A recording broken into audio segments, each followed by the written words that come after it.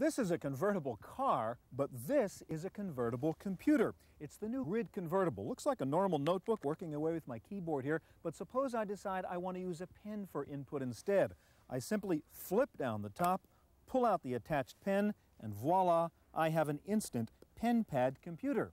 Yes, portable computers have come a long way, baby. We have pen pads, color notebooks, mini notebooks, notebooks with cellular phones built into them. We even have portables that talk to us.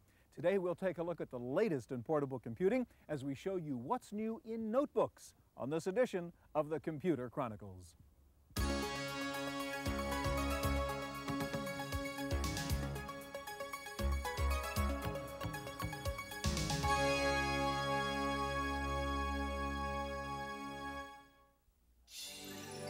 Computer Chronicles is made possible in part by Intel, the world's leading manufacturer of microprocessors. Intel, the computer inside. Additional funding is provided by the Software Publishers Association, providers of educational materials to help manage software. Don't copy that floppy. Welcome to the Computer Chronicles. I'm Stewart Cheifet, and with me today is Peter Ott, Editor-in-Chief of Portable Computing Magazine. Peter, I've got a couple portable computing goodies I want to show you right now. This is the new mini book developed jointly by Lexmark and Chips and Technologies. Listen what this thing has. Number one, it weighs only 2 pounds. It runs on AA batteries for 40 hours. It has a built-in Disney sound source card, so you can even play those games on your little mini book over here. It has a microphone in it so that you can dictate into this machine if you want a dictation machine. It has a built-in mouse key. It has 2 PC MCI A slots so you can have your peripherals or your extra memory in here, and the thing's going to sell for like about $700. Pretty amazing. This black box over here is neat if you're a notebook user, called the Presenter Plus. You develop a presentation on your notebook, you show up at the hotel, and there's nothing to plug it into, right? Here's a good old-fashioned TV set over here. We're watching a football game. It must be a TV set.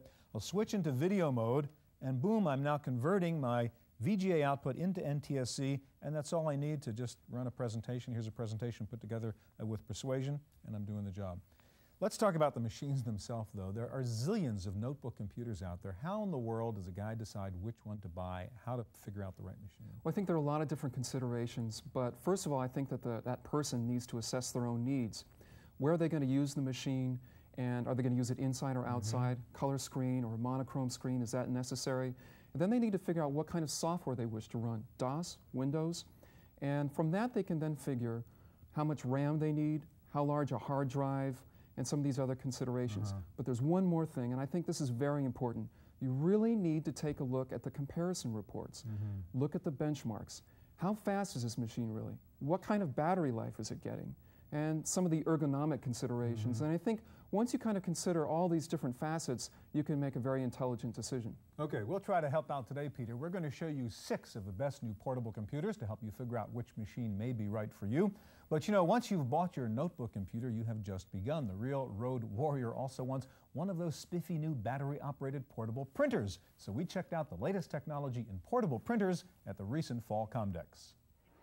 Among the many products on display at Comdex were portable printers of all sizes and quality. While the portable PC market has seen tremendous growth, the market for portable printers has not kept pace. Users have been unwilling to buy a portable printer that compromises on quality, but with these printers, there won't be any compromises. Citizen America demonstrated the world's smallest laser quality printer. The PN48 weighs just 2.5 pounds and is only as big as it has to be to work. It uses thermal fusion printing technology, which means that the ink dries instantly, so it won't smear. The PN48 costs $549 for the complete package you see here. At the Lexmark booth, they showed off IBM's portable printer. It's similar to the Citizen printer and rumored to be licensed from Citizen, though neither company will confirm that. The 4070 IJ prints 3 pages per minute with a resolution of 360 by 360 DPI. Both the IBM and the Citizen printers use a NiCad rechargeable battery that can print 25 pages on a charge. Canon introduced the BJ10EX portable printer here. It's a little bigger than the Citizen, weighing in at 4 pounds. It features bubble jet technology for high-quality printing, and there's an optional 30-sheet automatic feeder available to set up an office on the road. Retail price is about $500, but you'll need to add on the optional NiCad battery pack for travel. One company well known for their printers is Hewlett-Packard. They introduced the HP DeskJet 500 printer based on thermal inkjet technology. One inkjet cartridge prints about 500 pages, and the camcorder-type battery lasts for 100 pages. The basic printer sells for under $600. There's an optional 50-sheet paper feeder and carrying case that holds both the printer and the portable PC. Finally, if you need a really rugged portable printer, check out the Millwright from Axonics. This dot matrix printer weighs in at 8 pounds, but with its metal case and sturdy latches, it's the only portable printer that can claim to still work after being thrown out of a Jeep at 30 miles an hour. For the Computer Chronicles from Fall Comdex, I'm Janelle Stelson.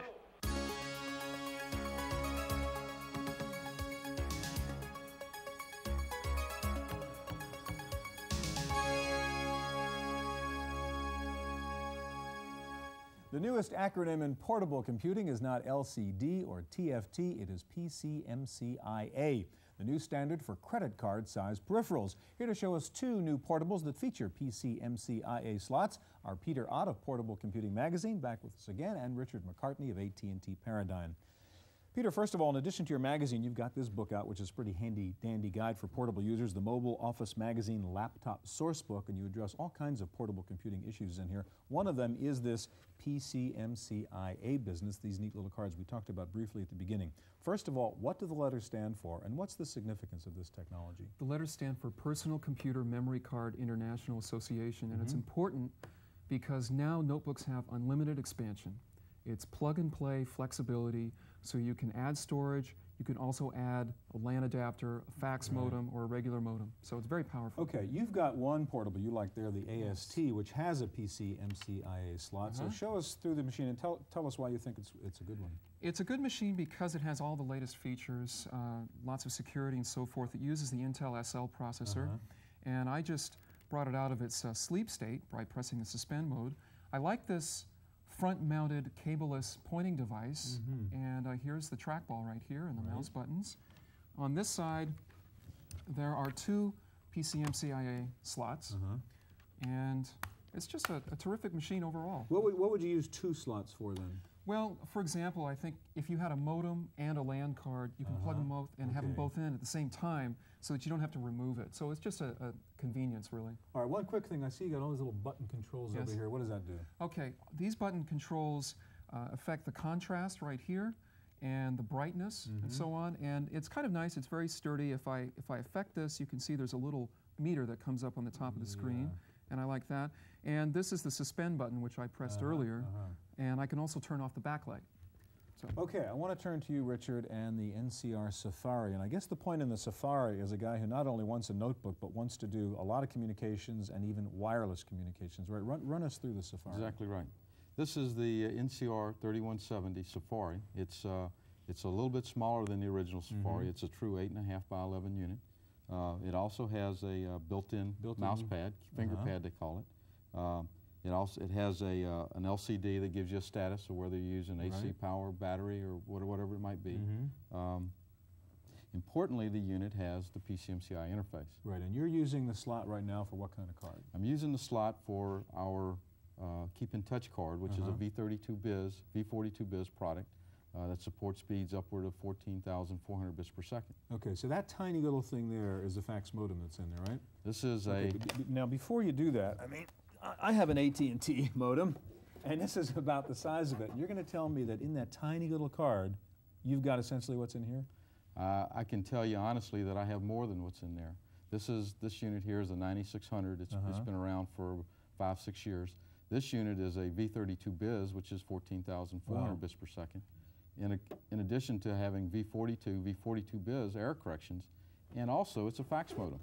So this is a very powerful little card. All right, Richard, I have a fax machine over here, and can you show me how you could use the Safari and a cellular phone to send out a fax to somebody, even though you're not hardwired anywhere? Absolutely. We've got the program already loaded. We've got the PCMCIA modem card in. Okay. I'll hit enter. And you're using a cell phone over here. Using a cellular phone. Okay, and your little fax modem over here, which is inside the slot. Hearing the go off hook. Hearing the other phone dial. And my fax machine is hearing it ring. Here. Now we're hearing them handshake at 9600. Okay. Pretty soon we'll see the header page come out, followed by the main fax. Okay, yep, that's making noises. Now somebody's sending me a fax. I don't know if it's you. We'll find out in just Let's a hope second it is. here. Yeah. Okay, a fax coming to me from you, and here comes the full page. That's pretty neat. While we're waiting for that page to come out, let me ask you about security questions, Peter. One of the problems with these wonderful notebooks is they can disappear, and they are disappearing very easily. It's easier to steal than a desktop. You've got this little thing here you wanted to mention. What is that? This is the Kensington Microsaver, and it's mainly a locking device and a cable. And some of the notebooks, such as the AST, actually have this device. If you can So that little slot over there is actually there's a little the slot on lock the side, here. and you So I slide can it just in there. Stick that little guy in there. And then I'll just turn the Yeah. key here. Okay, so it's in there. And remove it. See, now it's Wow. bolted. Okay, so I could And like it's- tie this down to my leg of my desk or, Sure. or something like that. That's right. Huh. And it's secure, so you can leave it, and it'll be secure to the desk. They'd have Okay. to take the desk, too. Our little fax came through and fell down on the floor, like faxes sometimes do. As well put. Sorry. Nice message there, thank you. So that good. really does work. I want to ask you one more question, Peter. The power we're seeing in these notebooks right now, I mean, they do everything. Is the desktop computer an endangered species? It is an endangered species, and I really, frankly, don't see any reason why someone should go and purchase a desktop anymore. There are a few last applications where it is appropriate, such as desktop publishing, but I think that in the very near future it will be possible to do it even on portable then. So I think the days are numbered. Okay, impressive machines. Thank you guys very much. All right, so let's say you are on an airplane clicking away on your portable, and you've got that airphone next to you, so you can call the office if you want to, but what if you want to plug your notebook into that airphone? Can you do it? Well, the answer is yes if you're on a U.S. airplane with a new feature called Flight Link.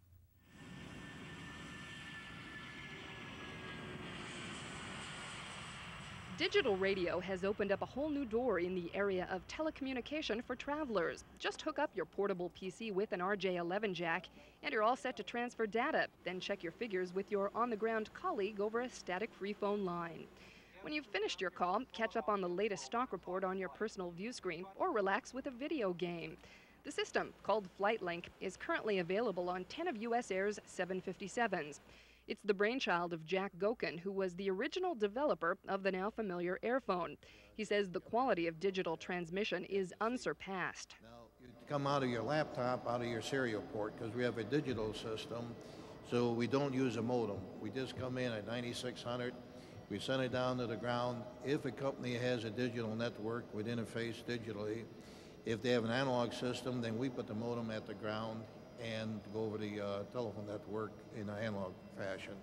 But from the seat to the ground is 100% digital. Anything you could do in your office with your computer or fax, you'll soon be doing on the plane. But don't think it's all work and no play. Soon there will be 12 audio channels of live news and sports. Most channels will be free, but some pay-per-selection channels will be offered as well. And not too far in the future, we may be seeing individually selected movies or other video programming. As you'll see on the aircraft, our screens are LCDs. In the future, higher resolution screens will be developed, and everything that you see available today will also interact with screens that show movies as well. If you're wondering why you haven't seen this type of system until now, it's because it required special licensing agreements from both the FCC and the FAA. In-Flight Phone has worked on obtaining those clearances for several years and is now in the process of establishing a global digital network so that passengers will be provided with continuous clear channel service around the world. We've done that by integrating terrestrial technology with that of satellite technology. We believe that the best of both worlds is combining a system on board that will give you the ability to place calls when you're over land masses terrestrially, automatically switch the calls to satellites when you're flying over the oceans, and then switch back to other terrestrial ground station networks, even at additional frequencies. When you have digital radios, the possibilities are endless. For the Computer Chronicles, I'm Janelle Stelson.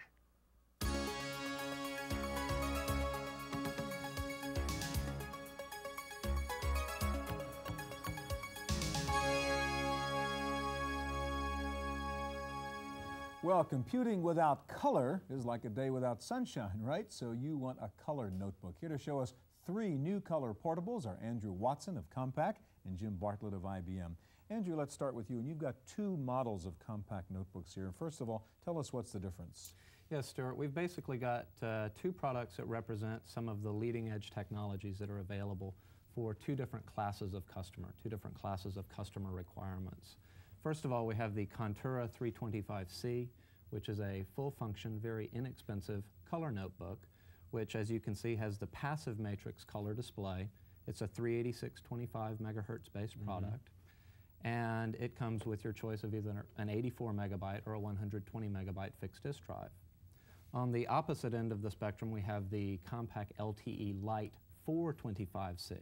This is a very high performance 486 SL based notebook that runs about 100% faster than a comparable 386 product. All right, I want to focus on the screen technology because price is a big factor if you're getting into color notebooks because they are more expensive, and one thing is whether you have that passive matrix or active matrix display, and I want to help our viewers understand the value of having that, whether it's worth the extra $1,000 or not.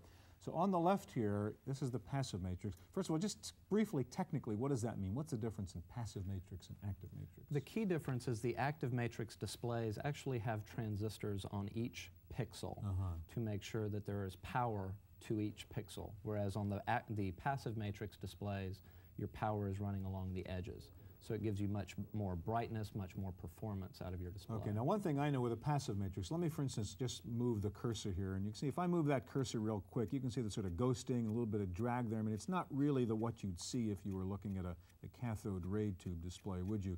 Just show us the same kind of cursor movement in active matrix. You can see here your cursor moves very smoothly. Yeah, it's absolutely crisp, isn't it? When you move pieces around. Very, very fast. Yeah, now one thing obviously, by the way, let's get off screens for a second. You have that sort of built-in trackball up there. Show me that thing again. This is the Easy Point trackball, where the trackball is right here. We have two buttons on the back of the display so that you can actually rest your hand on the table, get much more control over the trackball.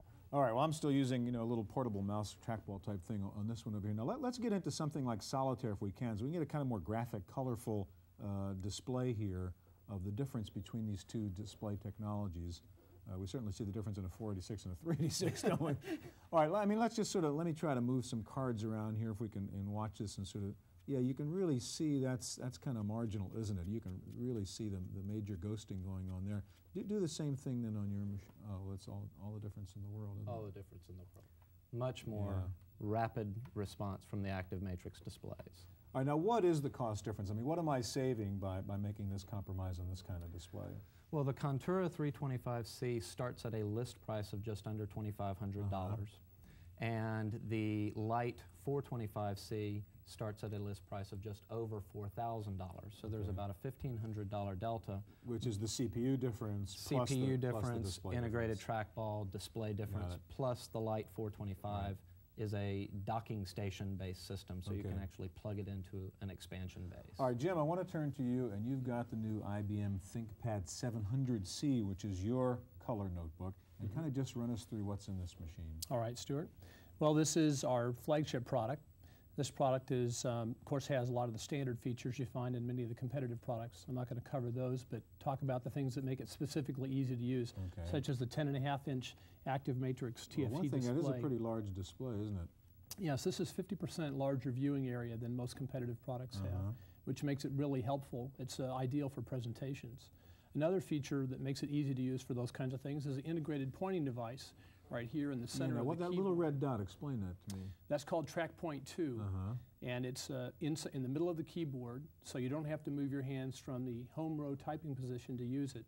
And it's better than either a mouse or a trackball. So could you show us, you would put your index finger, put your finger on it, there. and you would be able to move the, I don't know if we have okay, you don't have a mouse up there, a cursor up there anywhere?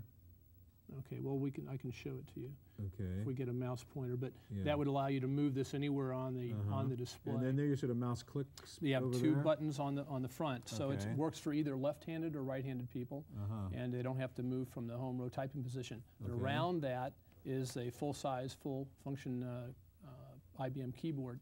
Across the front of the unit, we have a front-loading floppy disk drive instead of from the side, so there's no more elbowing on the airplanes, and front-loading battery as well.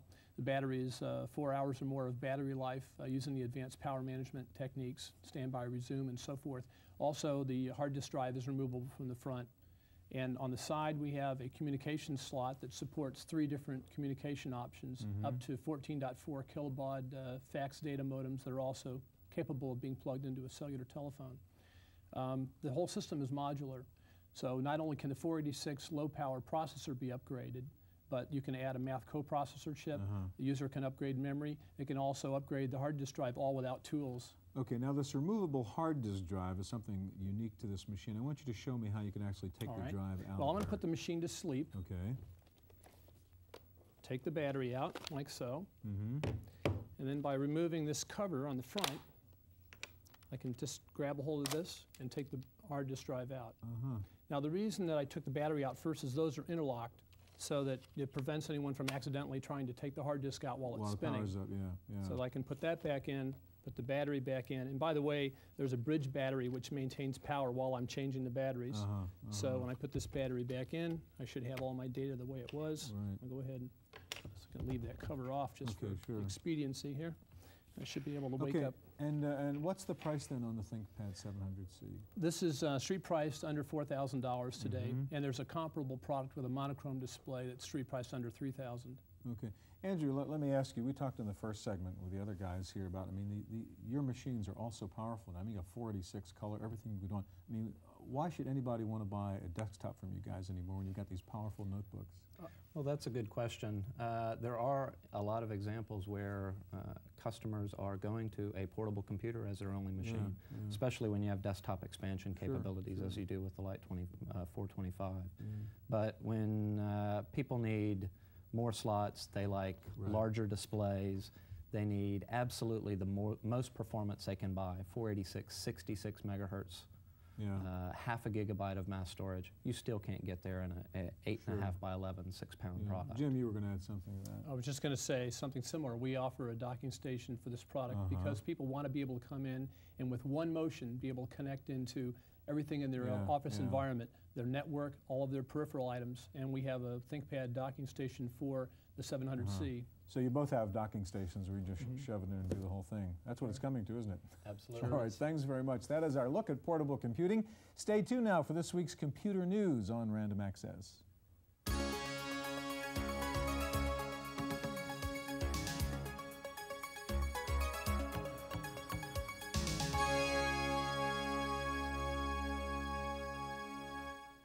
In the Random Access file this week, the new AXP 150 PC from Digital Equipment Corporation is being billed as the world's fastest PC.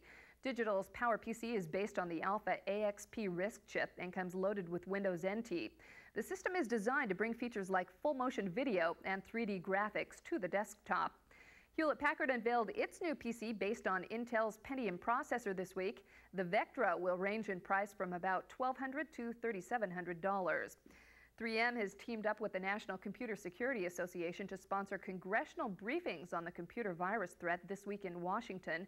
The focus is on how to keep viruses from infecting the data superhighway envisioned by the Clinton administration. And the best-selling entertainment software, according to Egghead, includes Strike Commander and X-Wing for the PC, and Broderbund's Prince of Persia for the Macintosh. Next up, a product review with Paul Schindler of Windows Magazine, provided courtesy of CMP Publications. Today, we're going to take a look at a truly remarkable piece of hardware, the first Microsoft Windows computer. This is the Hewlett-Packard Omnibook. Smaller than a sheet of paper, it weighs just 3 pounds, and the most amazing thing is, well, watch this. I push the on button and it boots up instantly in Windows Program Manager. The Omnibook puts Windows in read-only memory.